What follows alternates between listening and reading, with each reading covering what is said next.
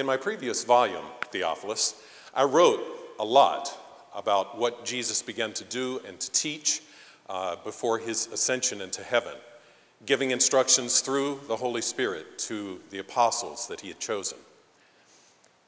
After his suffering, he showed himself to these men on many occasions, offering proof that he was alive.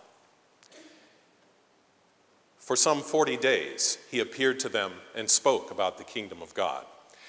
And on one occasion, as they dined, he commanded them, "Do not leave Jerusalem,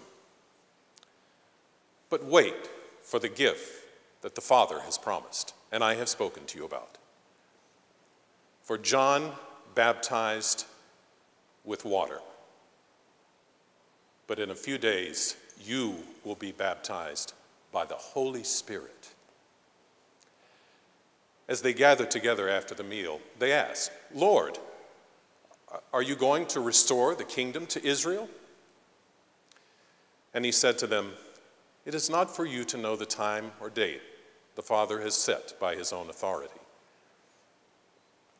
But you will receive the power when the Holy Spirit descends upon you.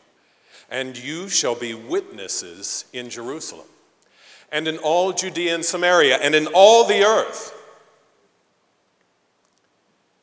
Well, after he had said this, he was taken from out of their very sight and was hid by a cloud in the sky.